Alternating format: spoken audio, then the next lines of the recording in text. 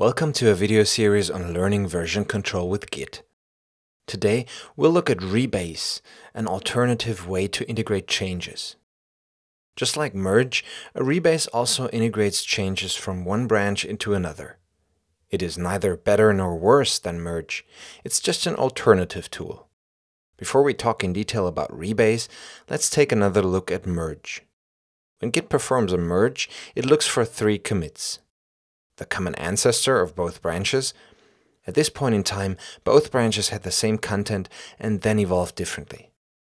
And the endpoints of each branch. Combining these three commits is what merge does. In very simple cases, one of the two branches doesn't have any new commits since the branching happened. Its latest commit is still the common ancestor. In this case, performing the integration is really simple. Git can just add all the commits of the other branch on top of the common ancestor commit. In Git, this simplest form of integration is called a FastForward Merge.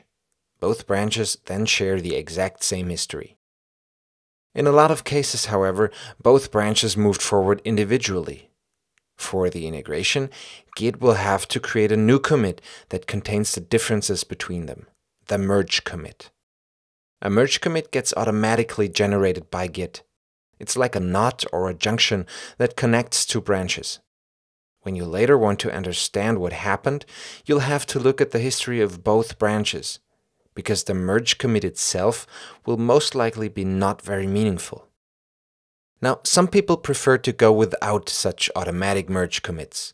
Instead, they want the project history to look as if it had evolved in a single straight line. No indication remains that it had been split into multiple branches at any point. Let's walk through a Rebase operation step by step. We want to integrate the changes from branch B into branch A, but now using Rebase. First, Git will kind of undo all new commits on branch A. However, of course, it won't discard them. You can think of them as being saved away temporarily. Then, from branch B, it applies the commits that we want to integrate. At this point, both branches look exactly the same. In the final step, the new commits on branch A are now reapplied, but on a new position, on top of the integrated commits from branch B. They are indeed rebased. The result looks like development had happened in a straight line. The original commit structure was preserved, instead of a merged commit that contains all the combined changes. Rebase is a nice alternative to Merge, but you always have to keep one thing in mind: Rebase rewrites history. In the diagram, you can see that commit C3 has an asterisk symbol. That's because it's a different commit, although it has the same contents as the original commit. The reason is that it now has a new parent commit, C4, which it was rebased onto. This is enough to make it a new commit with a new hash ID. Rewriting history in such a way is no problem under one condition: if it only affects commits that haven't been published yet.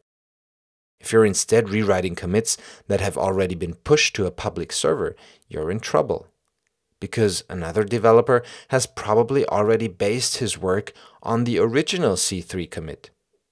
This makes it indispensable for other newer commits. Therefore, you should use Rebase only for cleaning up your local work, but never to rebase commits that have already been published. Now, effectively performing a rebase on the command line is really simple. First, just like with Merge, you should make sure you're on the correct branch, the one that shall receive the new commits. Then simply call git rebase with the name of the branch you want to integrate. That's it for now. Thanks for watching.